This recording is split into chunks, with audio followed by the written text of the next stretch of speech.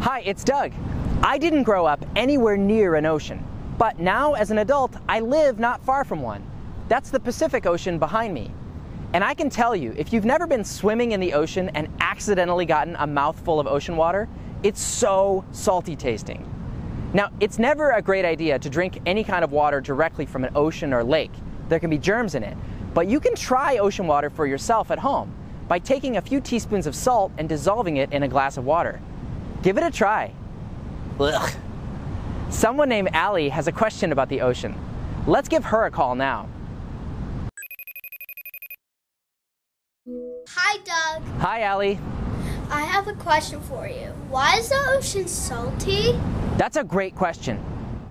One thing that's really weird is why the oceans are salty, but other water, like lakes and rivers, aren't salty at all.